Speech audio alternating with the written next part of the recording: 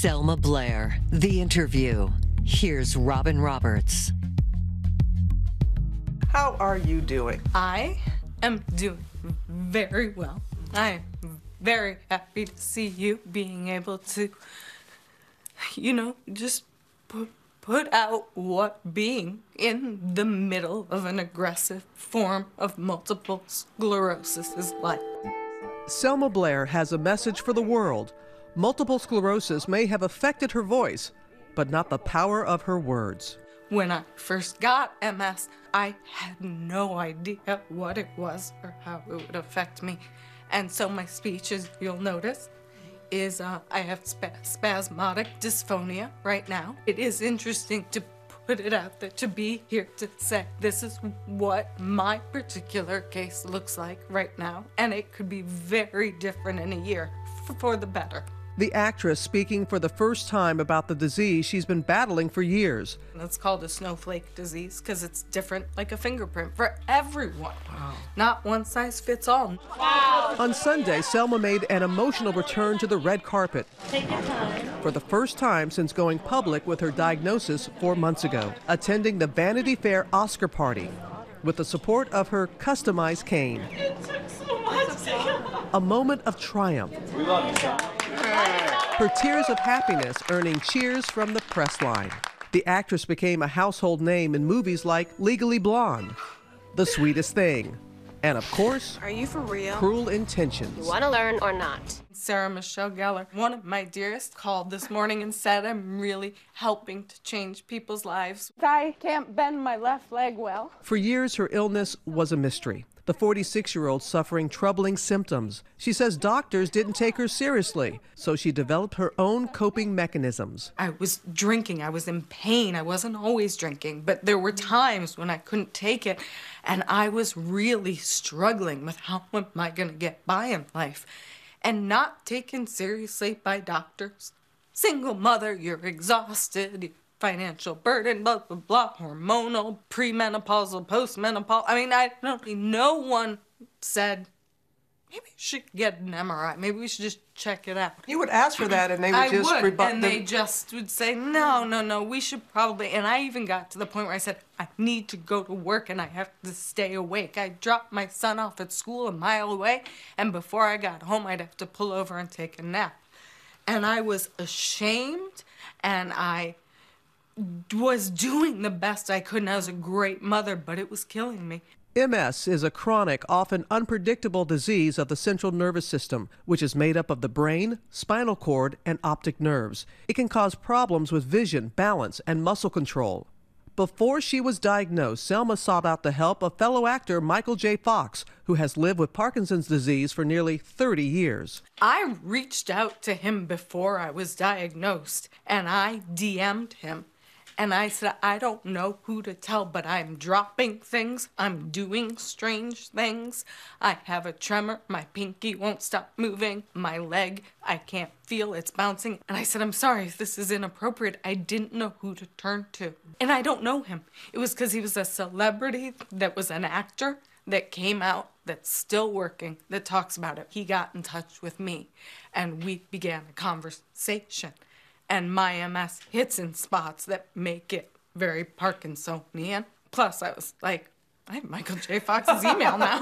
Like, I'm pretty cool. Like, I'm cooler than I thought. Wouldn't it be funny if I fell in? For real? Not really. After years of suffering, it was a fall in front of a doctor that eventually led to her diagnosis last August. When you were first diagnosed, what initially went through your mind? I cried. I had tears.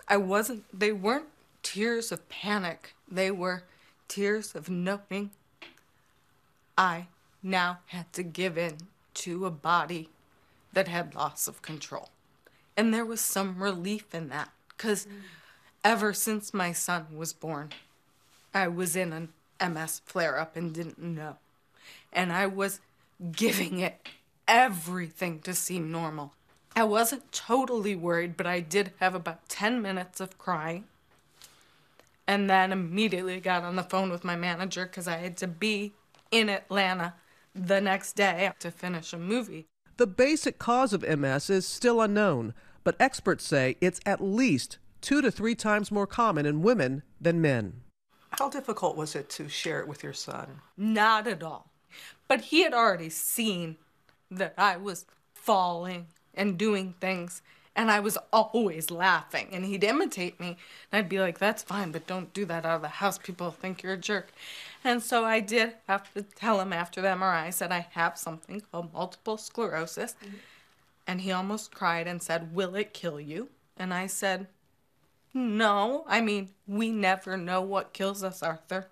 But this is not the doctor telling me I'm dying. And he was like, oh, okay. And that was it. For Selma, her diagnosis has also given her a new mission. If I can help anyone or help anyone be more empathetic to someone that might seem like me or a lot worse, God forbid, then, that's the least I can do right now.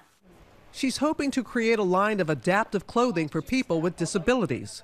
Well, I think people need the confidence to not feel invisible once you have an illness. Beautiful. That is kind of where my mindset is, And she's still an actress, people. I'm still an actress. Still an actress. Mama still got to bring home the bacon. I'm a single mom. And Selma is still working, part of an upcoming sci-fi drama series on Netflix called Another Life. What propelled me to really come forward was authentic gratitude for all the people that were holding my secret at Netflix and on the movie after. When it's a huge thing for people with disabilities, minor or major, that you can still find a way, hopefully if you believe and persist, to still get to work. Over that left shoulder. Her message of perseverance coming through at that emotional Vanity Fair red carpet on Sunday, moving even the press. Getty photographer Mike Coppola quickly snapped this powerful image, sharing his story on Instagram saying, quote, she turned around, put her left hand in the air and paused for a second as she was determined to take control of her body. I took my favorite shot of the night right then and captured one of the most vulnerable human moments I have been a part of.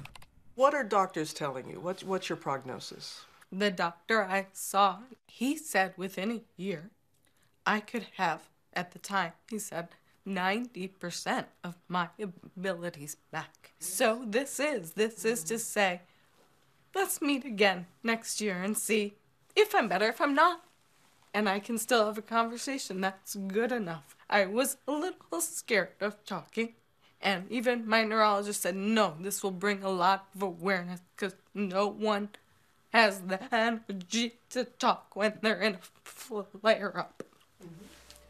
But I do, because I love a camera. Just kidding. Well, baby, you got a date. I'll see you in a year. Okay. It's a deal. I can't wait. And Vanity Fair's feature on Selma Blair is live on their website, vanityfair.com. And the March issue of the magazine is on newsstands right now. Hi, everyone. George Stephanopoulos here. Thanks for checking out the ABC News YouTube channel. If you'd like to get more videos, show highlights, and watch live event coverage, click on the right over here to subscribe to our channel. And don't forget to download the ABC News app for breaking news alerts. Thanks for watching.